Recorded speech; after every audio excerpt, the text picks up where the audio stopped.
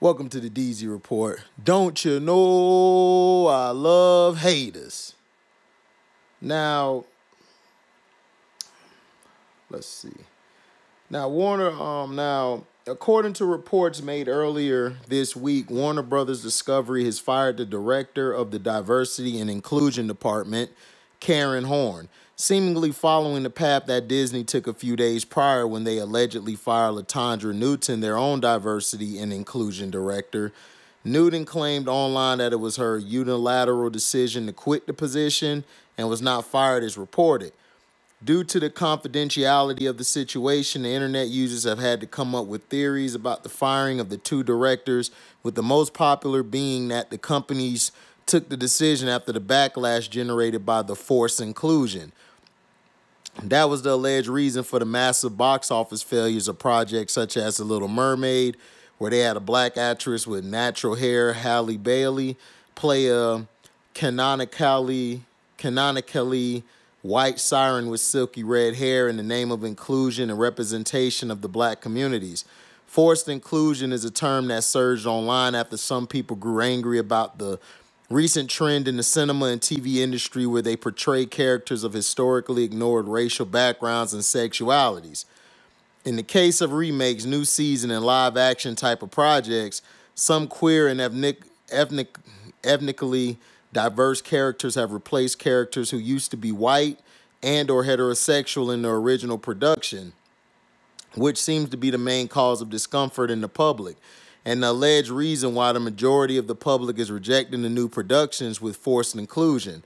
However, the two movie powerhouses have acted within their departments to stay making amends for the millions of dollars lost in recent productions, with the first step being the replacement of the directors of the diversity and inclusion departments, which was reported by Deadline. Has forced inclusion made a number in the box office of multiple films? It's a question that might be difficult to find an answer to due to the high amount of variables in the equation, though it's fair to say that a portion of the public did not go to see the movies and series because of the forced inclusion argument. Now, I didn't see nobody complaining when whites were forced inclusion themselves in movies back in the day. I didn't see any complaints when they were doing this with historical movies that detailed a person to be black. Now, I agree that I don't like the forced inclusion or the changing of characters, how they were depicted when they first came onto the scene. To me, instead of the forced inclusion, my thing is blacks should have just created their own characters. It's so crazy how we are scared to do that because we're scared of what the other side would do to us. Instead of being trailblazers, we decide to follow the trail. So that's the point of it. Now, do I think that is all because of inclusion? No, I just think the movies aren't that good. A lot of the movies that they do, these like Batgirl, for instance, was terrible. The TV series was terrible. Then they did the movie. They even said it was worse. It wasn't about no inclusion, the character, this and that. Hell, people got mad at the April O'Neil in the Teenage Mutant Ninja Turtles that's finna come out like she's black. Oh, she's white. When the dude Easterman who created Ninja Turtles, his wife is mixed. So he made April O'Neil in the earlier comics and everything. The fruition of his work was black or mixed. So people are so stupid, they just see stuff instead of doing their research, you know.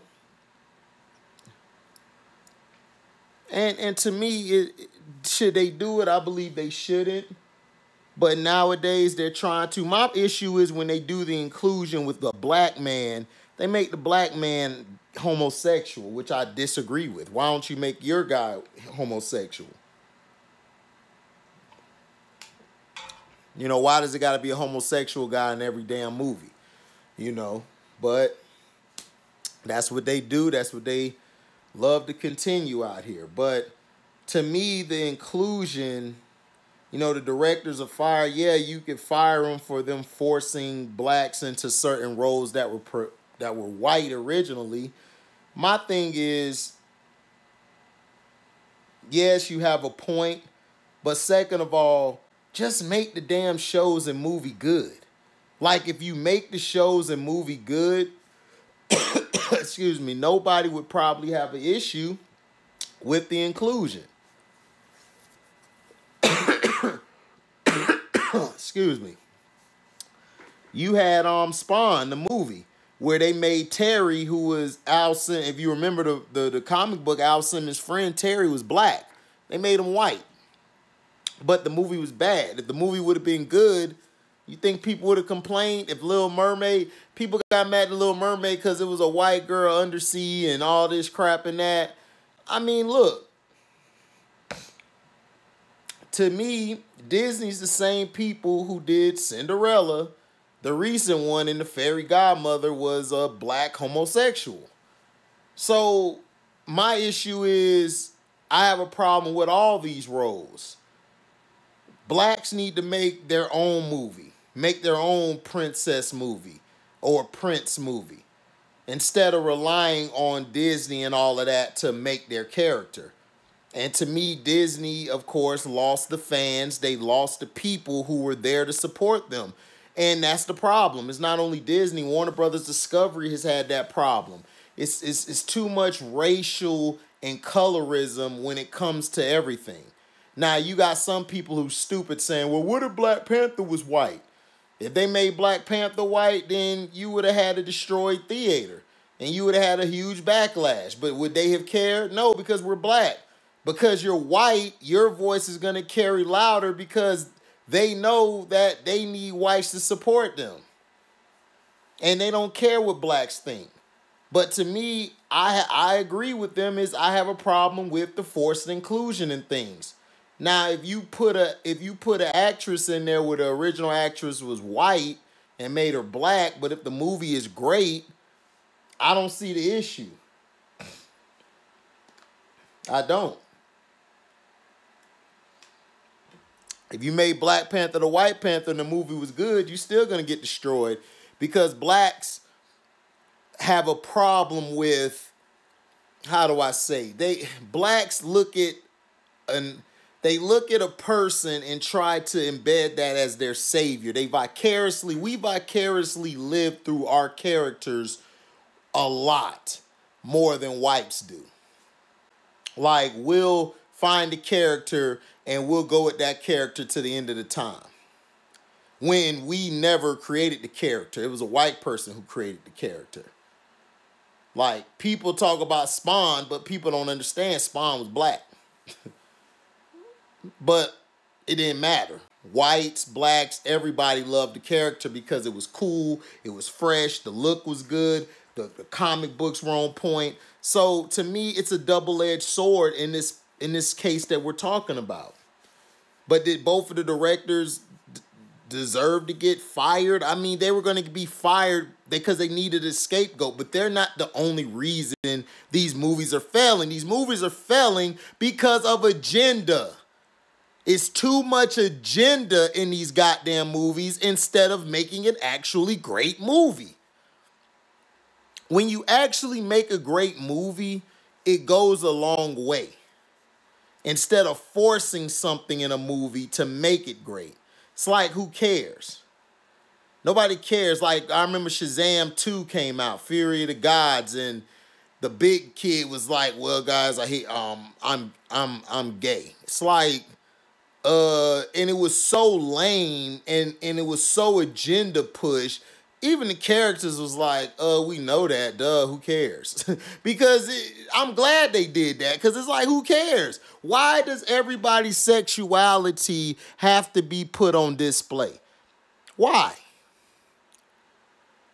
Why? But when we say we're straight men or we're aggressive men and we're men who are outspoken, oh, we're male toxic now. Where's the female toxic? Where's the homosexual toxic? Because there's a lot of homosexuals that are very toxic out here, especially in this day and age. But at the end of the day, I don't like the forced inclusion. I like the character to be who they are. But at the same time, when you bring a character to life, if you're going to do that, make the movie good. You know, like when they did the Moses thing back in Yonder, the movie, where they had all white guys. When really the Egyptians were black. You had some that were light-skinned, but they were black. But the movie was good. But nobody complained. Nobody complained that Passion of Christ, he was white. Nobody complained about that. White folks didn't have no problem with that, did they? When Jesus is black, he's a Hebrew. Hebrew Israelites were black. They're the original Jews. But nobody had a problem with that. Because you know why? Because he's white. He had the blonde hair. Nobody was mad. But you're mad about a damn character named Starfire, and you mad about a character in Batgirl or Batwoman, whatever she is. Come on, man. Let's stop this bullshit. We got to grow up. You guys have done it for a long time. Now that we're doing it, it's a problem now. And that's what I'm saying. If you didn't have a problem with Passion of Christ being depicted wrong, if you haven't had a problem with April O'Neil being depicted wrong, then what's the point? We've got to stop with this selective outrage or this selective being pissed off. The reason Disney and Warner Brothers Discovery was losing is because they make bad movies. When you make a good movie or great movie, they will come support it. That's just the point. That's the point. So, thank you guys for listening, man. Make sure you like, comment, subscribe, share this, and hit that notification bell to select all to receive upcoming notifications. And if you love what you hear, you go to the description box. You could donate to my Cash App. The link is there. Or you can go to my Zelle, type that number that's in the description box to the Zelle, and you could donate there as well. So thank you guys, man, for your love and blessings. This is the DZ Report signing off. Peace.